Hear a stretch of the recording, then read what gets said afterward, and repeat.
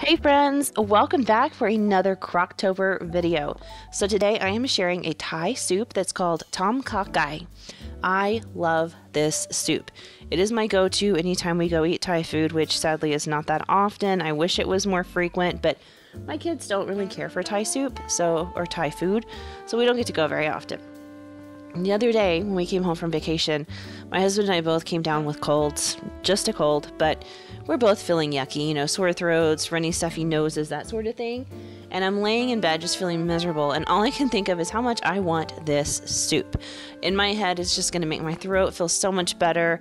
It's just going to be the miracle cure for me. So I did realize that I had seen a slow cooker version of it, so I hopped back on Pinterest, and here we are. I'm trying it.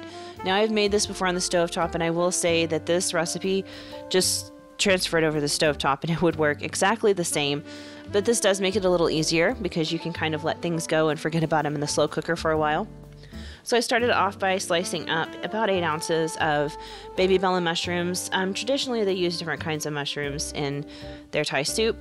You could use like just plain regular white mushrooms or baby bellas or whatever you choose. I kind of think whatever your preference is fine. I just like the baby bellas. I think they have a great flavor. Then I sliced up half of an onion.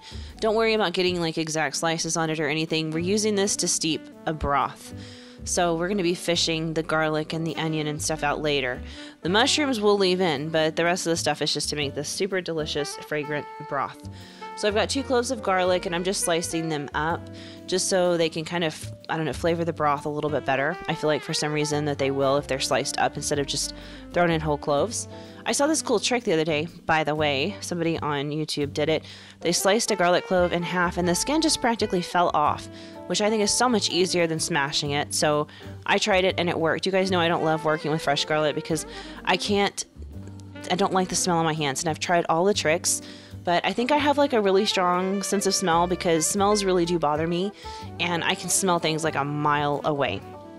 But some recipes just call for it, This soup in particular is not going to taste good with that pre-minced garlic because there is a difference in flavor. So I did go ahead and slice up the fresh garlic to work with. I'm also going ahead and just shredding up some ginger, about a tablespoon or so of fresh ginger. You don't have to grate it. You could always just like slice it up or something like that. But mine was fresh, and it's just really easy to grate. And then lastly is some lemongrass. Don't skip this ingredient. It's very important. It has such a wonderful flavor. Now, you can't chew lemongrass or eat it. It's very tough. So what you do is just whack it with the back of your knife until it kind of flattens out a little bit.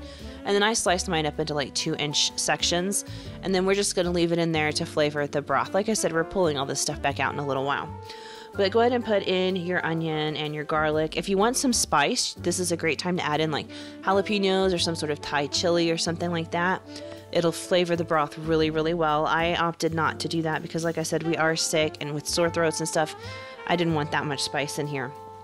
I added my ginger in, my lemongrass, and then I'm adding in this red Thai curry paste. I know it seems like a lot because it was like a heaping tablespoon, but don't worry, this stuff is really not that spicy, so it's not going to make this dish hot. Now, if you can get your hands on some lime leaves, this is a great time to add those in to steep the broth as well. Unfortunately, in my area, that's not something that I can find, so I did not do that. I will make up for it in a little bit, though, and I'll show you how, in case you also cannot find lime leaves. I think unless you go to like an Asian specialty store, it's probably not something a lot of us are going to be able to find. I will check my Asian stores around me in the near future and let you guys know if I can find them there, because that really will make a difference in how flavorful this is. So once this cooked on high for about 3 hours, you've got this beautiful rich broth that has a ton of flavor. It's just like making stock on your stovetop, but we're doing it in the slow cooker, so we can just kind of walk away and forget about it. It doesn't require constant babysitting. Then we're just going to fish everything out, run it through a fine mesh strainer. I started with a slotted spoon, but that wasn't working, so I ran it through a fine mesh strainer. Once you've gotten all the bits out, you've got this beautiful, beautiful colored broth. Now we're going to add everything else in. So starting off with the mushrooms, I just toss those guys right on in there, and then we have to add 2 cans of coconut milk. Now I will say it should be 2 cans of full fat coconut milk, but in my pantry I had 1 full fat and 1 light, so I'm working with what I have. It is better with 2 full fat cans of milk though, just a heads up, just so you know. But that's what I'm tossing in here, and it just makes it so rich and creamy and delicious. It just gets velvety smooth. It's magical. I love the sweet and spicy and citric notes that are in this dish. They combine into something just absolutely beautiful at the end of the day. Now we're going to go ahead and continue to add in the rest of our ingredients. I'm going to add in what I'm using for my spice now, which is that chili garlic crunch. It goes by a couple of different names, and there's a number of brands that make it. If you're somebody who watches my channel, you know I buy this pretty often just from Walmart. It's by Heinz 57, and it's shallots and garlic and red chili flakes and oil, and everything's fried and crispy and delicious and fantastic. So I added in a heaping tablespoon of that, which doesn't make it as hot as you would think. It's still a very low spice level. You can add in whatever you like or however much of that you like. If you want it super spicy, go for it. Now I'm going to add in my shrimp. You can choose your meat. You could do chicken, you could do tofu, you could do shrimp. I chose shrimp because that's what I typically see at the Thai restaurant. And I had a pound of shrimp, and I just cut each one in half just to kind of stretch it out a little bit further.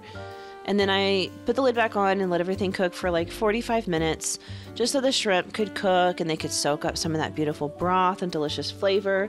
And of course, some of their wonderful seafood flavor and the mushroom flavor would seep back into the broth. It just gives everybody a chance to kind of flavor everything, and it's just divine. And then, because I did not have the lime leaves, I went ahead and added the juice and the zest from one lime, which in my opinion was not enough. So if you're doing what I did, add in the juice of 2 limes and the zest of 1 lime. I think that'll get the job done. Then we're going to add in 3 tablespoons of brown sugar and 3 tablespoons of fish sauce. I know, it sounds like a lot of fish sauce, but it's not like a fishy flavor. It's really more of like an umami flavor. It's really rich and salty and delicious, and it helps kind of round the whole soup out. You know, we've got some spice, we've got our citrus, we've got our sweetness, and now we need this. And if you notice, other than the chicken broth, which I made with better than bouillon, we don't really have any salt in here. That fish sauce is going to round everything out with a little bit of salty flavor. We're just going to let this kind of steep for about 15 minutes while I prep everything else and then serve it. I like to serve this soup with a big scoop of rice in the center, just plain white rice. And then I sprinkle fresh sliced green onions and fresh chopped cilantro on top. I know not everyone likes cilantro, but it is so delicious in here, so give it a shot if you like cilantro. But this soup is definitely a favorite of mine. It's so wonderful and delicious, and it definitely did make me feel better. It's not a miracle cure, but I felt better after I ate it. Anyway, friends, thank you so much for being here and watching and supporting my channel. Please smash all of the buttons. I hope you're having a fantastic week, and I will see y'all back here soon with another video. Bye!